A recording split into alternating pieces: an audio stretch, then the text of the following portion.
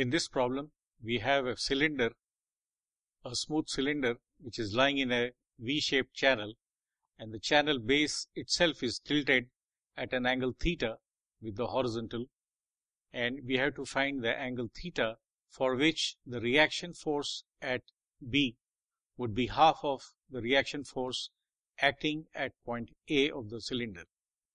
So the first step is to draw a free body diagram of the cylinder, and we shall do so now. So here is the free body diagram of the cylinder showing the three forces acting on it. The reaction force at B is normal to the channel surface and would be passing through the center of the cylinder O. Similarly, the reaction force at A is normal to this surface and is pointing towards the center of the cylinder. The weight mg is acting downwards. And now the first task is to determine the angles these two reaction forces make with the horizontal. So we draw a line OQ which intersects the line PQR at Q. The line PQR is same as this line that you see on this diagram. So we want to prove that the angle OQR is 90 degrees. And in order to do so, we shall look at two right angle triangles, OAQ and OBQ. This angle is 90 degrees.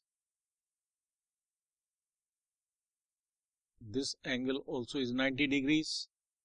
The sides of the triangle OA is equal to OB and is equal to the radius of the cylinder. The side OQ is common, and therefore these two triangles OAQ and OBQ are congruent, and therefore this angle is equal to this angle and is equal to 45 degrees because this angle is 90 degrees and therefore this is 45 degrees. And in this triangle, this is 90 degrees, this angle is 45 degrees, therefore this angle is 45 degrees. And similarly, this angle also is 45 degrees. Now let us look at another two triangles, OQR and OQP. Both are right angle triangles. This angle is 45 degrees, therefore this angle is 45 degrees.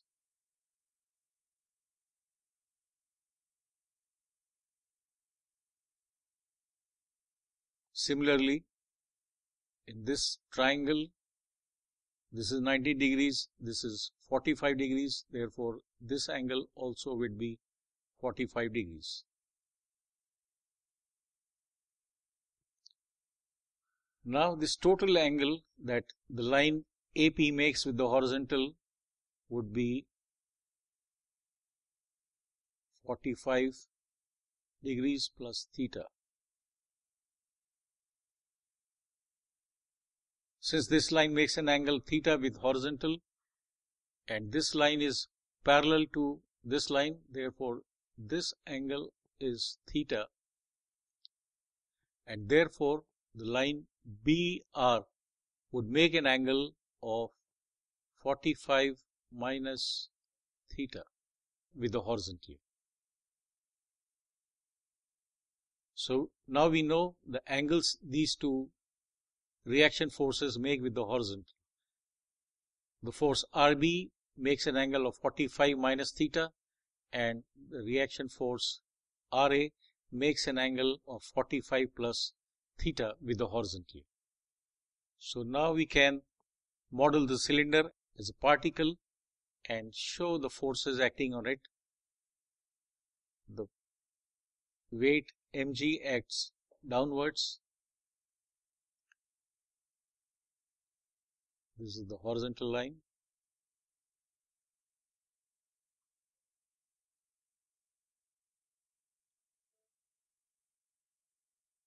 This is the reaction force RB, and this makes an angle of 45 minus theta,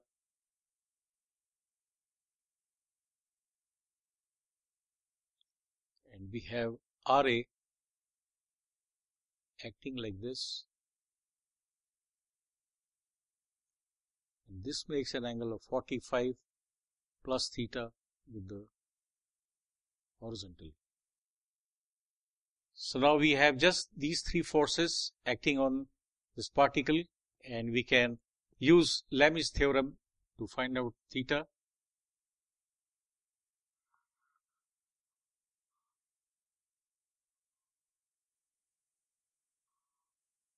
And according to it, mg upon the sine of this angle, it is sine of 90 degrees, will be equal to RA upon sine of this angle, which is 45 minus theta plus 90 degrees. So sine 90 degrees plus 45 minus theta will be equal to RB upon sine of RB upon the opposite angle, that is sine of 90 plus 45 plus theta.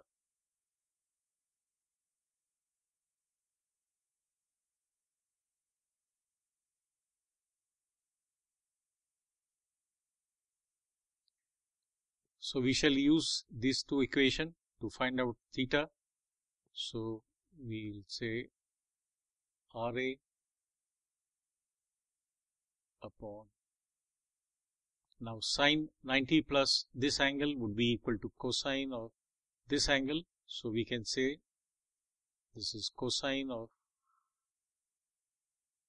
45 minus theta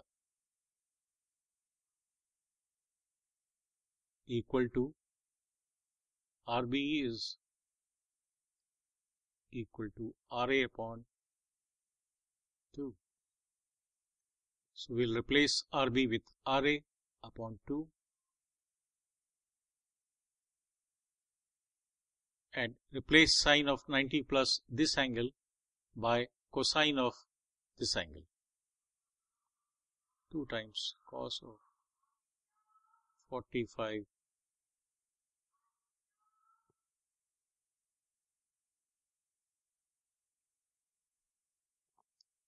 RA will cancel out from both sides, and this will simplify to 2 times cos of 45 plus theta equal to cos 45 minus theta. Now we will use the trigonometric identity. Cos A plus B is equal to cos A cos B minus sin A sin B. So this will work out to 2 times cos 45 times cos theta minus sin 45 sin theta equal to, we'll again expand this, and this will be equal to cos 45 cos theta plus sin 45 sin theta. Now cos 45 is 1 upon root 2 and sin 45 is also 1 upon root 2. So we can take 1 upon root 2 outside the bracket. So we will have 2 1 upon root 2 cos theta minus sin theta equal to cos 45 is 1 upon root 2 and sin 45 is 1 upon root 2. So we will take 1 upon root 2 outside the brackets, and we'll be left with this cos theta plus sin theta. 1 upon root 2 will get cancelled on both the sides. So what we'll have is 2 cos theta minus 2 sin theta equal to cos theta plus sin theta.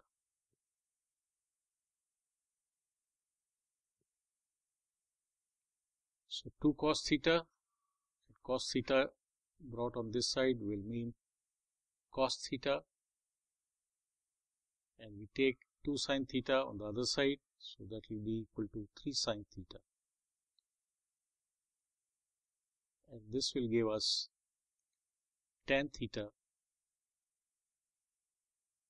equal to 1 upon 3. Therefore, theta will be equal to tan inverse 1 upon 3 and will be equal to 18.435 degrees, and that is our answer.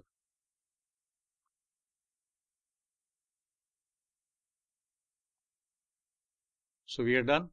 Thank you for watching, and if you liked it, please give your thumbs up and subscribe to the channel. Thank you.